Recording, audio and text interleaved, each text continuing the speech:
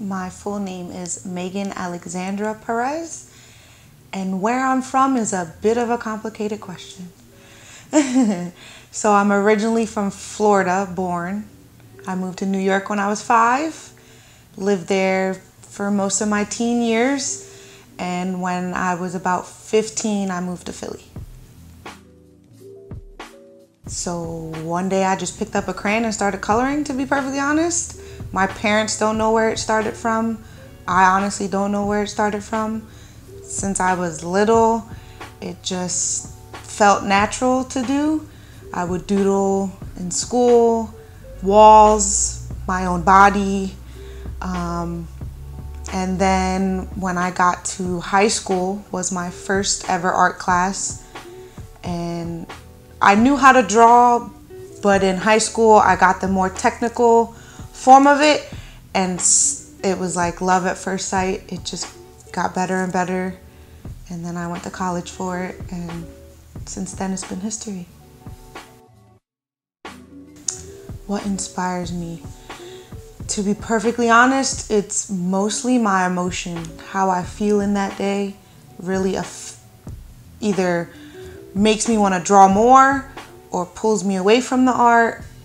It's a complicated thing, because it's not just I can go outside and I see that one thing and it causes that spark. It's more like I have that deep emotion and it needs to be put on something, a piece of paper, a wall, a canvas, whatever it may be. So, he asked me this question because of our previous conversation, but it might be the mouse and computer screen. I don't know. I gotta feel it in my hand, like that pen, that piece of paper, that spark. When I look at a computer screen, I think of work, and it doesn't, for some reason, art and the computer don't mix for me. I don't see it. I don't know why I don't see it. Most people think I'm insane, but when I look at a computer screen, I see a work office, something I don't want to look at every day.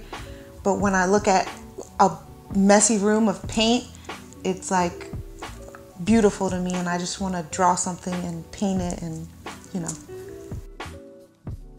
One space, I still haven't figured out like a good art studio space. Right now I work out of my room, which is probably half the size of the studio right now. Two, money. The stuff I do isn't cheap. People think art can be pulled. It can be pulled out of anywhere, but materials, they come with a cost. And sometimes it's just, I'd rather, be living life than always be stuck in a room trying to paint something. I'm more of a, if it comes to me, it comes to me. I'm not gonna sit there and try to force the art flow out, if that makes sense. So for this one, so how my art career started, I was little.